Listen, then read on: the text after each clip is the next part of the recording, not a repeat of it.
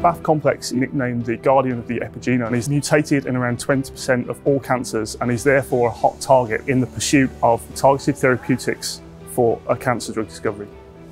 ACBI1 is able to degrade the ATPase units of the BAF chromatin remodelling complex SMARCA2 and SMARCA4. This is the energy provider, the engine room of the BAF chromatin remodelling complex. So we hope that being able to degrade SMARCA2 in cancer cells that rely on that protein for their survival, we're able to target the cancers of an unmet population of patients.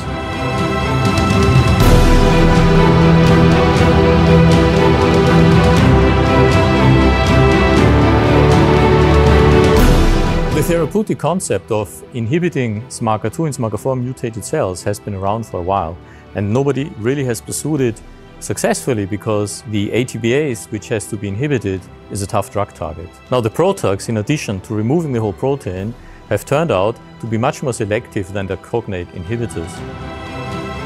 We were in the lucky situation to collaborate with our colleagues at Dundee, and they dissolved the first ternary X-ray structure of SMARCA2, a PROTAC, and VHL as an E3 ligase. And based on this ternary X-ray structure, we then could rationale structure-based design to come up with new PROTACs that led in the end to ACBI1, a highly potent SMARCA2, SMARCA4 degrader. And also it hits polybromo and can be ordered now free of charge via OpenMe. So go to OpenMe today, order ACBI1 for free of charge, and start your research now.